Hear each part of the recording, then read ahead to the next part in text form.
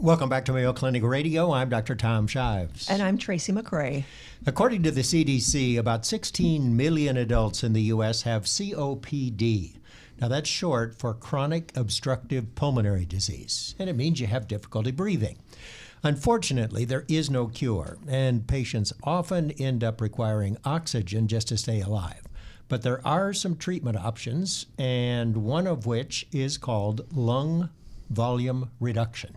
I'm not a doctor, but I'm not sure that sounds good. Well, you're going to hear all about it right today. Mayo Clinic doctors are now able to perform the procedure in a minimally invasive way without a major surgical procedure. Joining us in studio to tell us about this technique and the results are pulmonologists, that's lung specialist, Perfect, Dr. Eric Adell of Mayo Clinic Rochester, and from the Mayo Clinic in Jacksonville, Florida, Dr. Sebastian Fernandez-Busi. Welcome both of you to the program.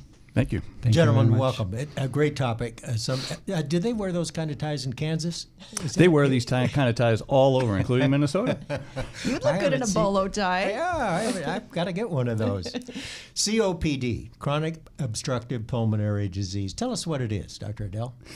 Well, it's a condition primarily the result of excessive smoking exposure, predominantly those that have been smoking cigarettes, but we also see it in people who may have been using fires in their home to cook, but in the United States predominantly it's due to smoking. What happens is you get injury, inflammation of the airway, which leads to thickening, excess secretions, and in many patients you actually see destruction of the lung architecture, which we call emphysema.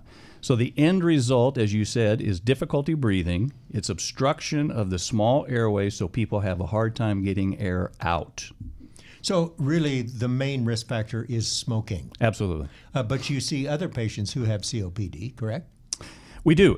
You can see patients who've had chronic inflammatory conditions like asthma who end up with irreversible obstruction.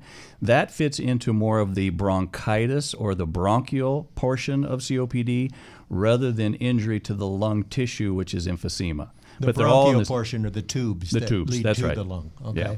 And the complications, why is this such a bad problem, other than the fact that they have difficulty breathing?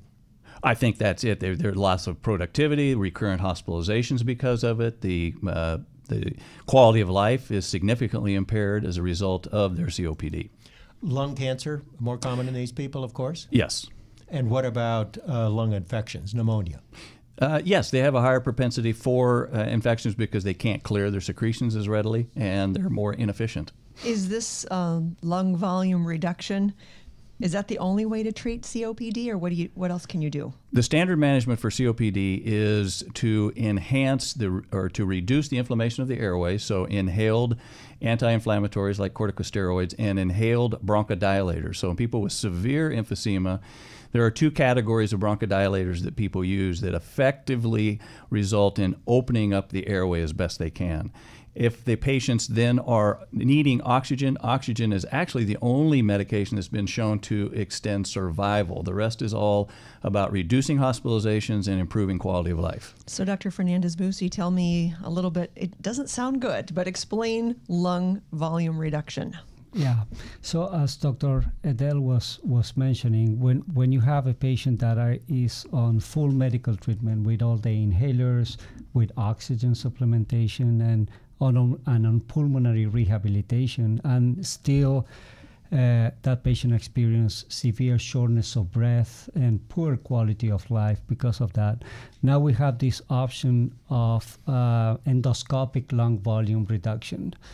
We knew that actually lung volume reduction, surgical lung volume reduction, used to improve the breathing of these patients in a subgroup of patients with emphysema.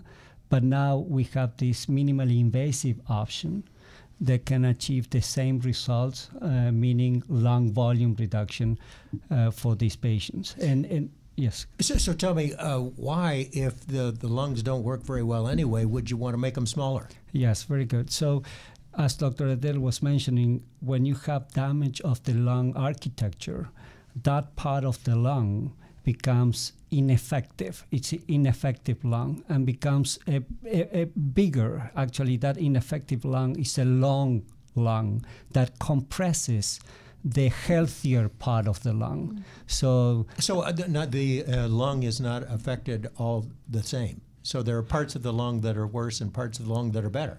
Well, in some patients, yes. So in some patients, there is more damage in certain areas, and actually those are the patients that benefit more from this treatment. So if we are able to reduce that ineffective lung, the size of that ineffective part of the lung, if we are able to deflate that, that will give more space for the healthier part of the lung to expand and function, and the patient will experience better breathing and of course, better quality of life. Can you tell by looking which is the bad part and which is the good part? You can. The CAT scan or the radiograph called a computerized tomography will show the various densities within the lung. Can I add to what Dr. Busi just said?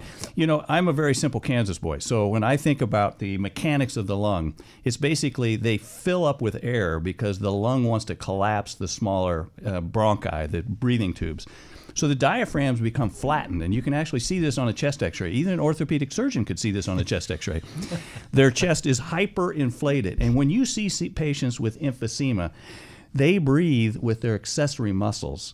So what we're trying to do is reduce the amount of gas in their thorax, in their chest. Their diaphragm assumes more effective positioning, and now the diaphragm can help them breathe. So it is allowing better lung to expand, but more importantly, allowing a flattened diaphragm to come up and participate again in the work of breathing. And the advantage of this is that you can do it through a scope as opposed to having to open the chest and remove part of the lung. That's correct. So we do it under a bronchoscopy, a flexible bronchoscopy. A bronchoscopy is a flexible tube that has a camera at the tip. A patient is under anesthesia.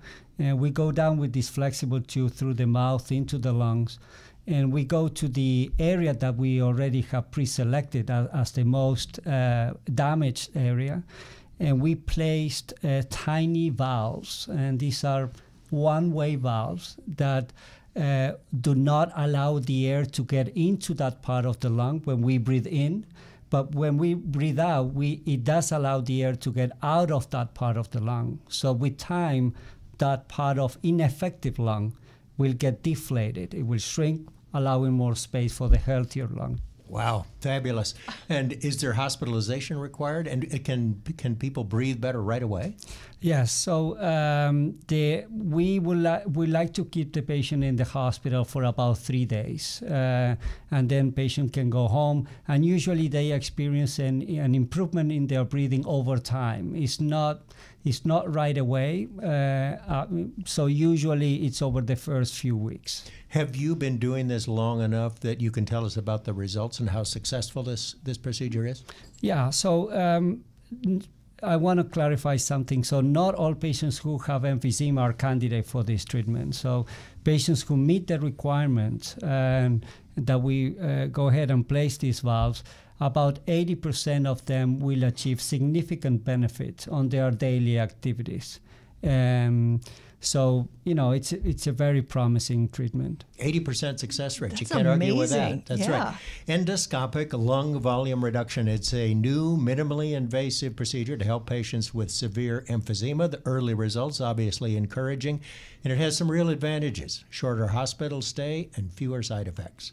Our thanks to lung specialist Dr. Sebastian Fernandez Busi from the Mayo Clinic in Florida. Welcome to Rochester, by the way. Thank you. And from Mayo Clinic in Rochester, Minnesota, Dr. Eric Adell. Thanks, gentlemen, for being with us. Thanks for having us. Thank you very much. Thank you.